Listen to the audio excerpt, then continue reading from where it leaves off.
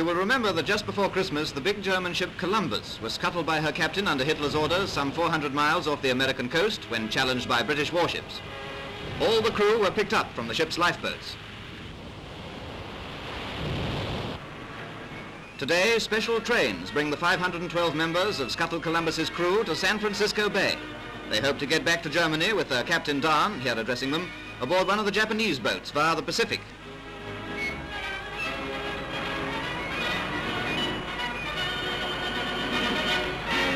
The idea at the moment is for the men to go to Angel Island in Frisco Bay until the Nippon Yusen and Keisha liner Tatuta Maru sails in a few days' time.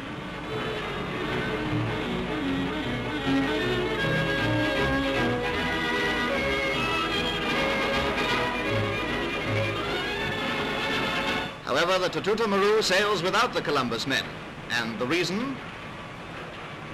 Just a matter of Allied naval units waiting outside the Golden Gate to pick them off for internment for the duration. The German consul is glad of the timely warning.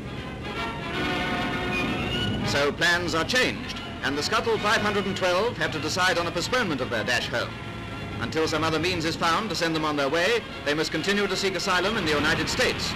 They will stay at Angel Island's immigration station, possibly for the duration of the war.